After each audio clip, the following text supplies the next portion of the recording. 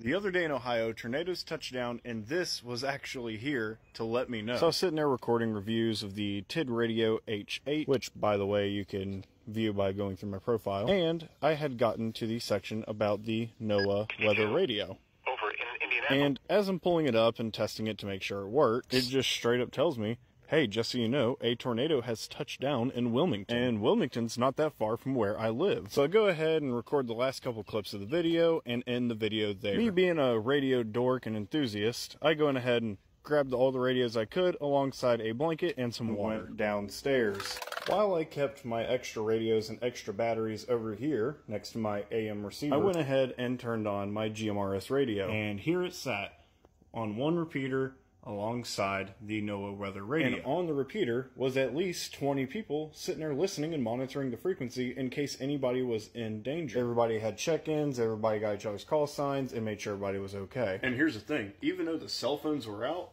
using my GMRS radio, I was able to get a hold of my father. See, he just so happened to also be monitoring the frequency in case of an emergency, which means I was able to make sure my family was safe, and he was able to make sure that his family was safe. Ultimately, we all ended up okay, and does this seem like a little bit extra? Yeah, but does it give you peace of mind?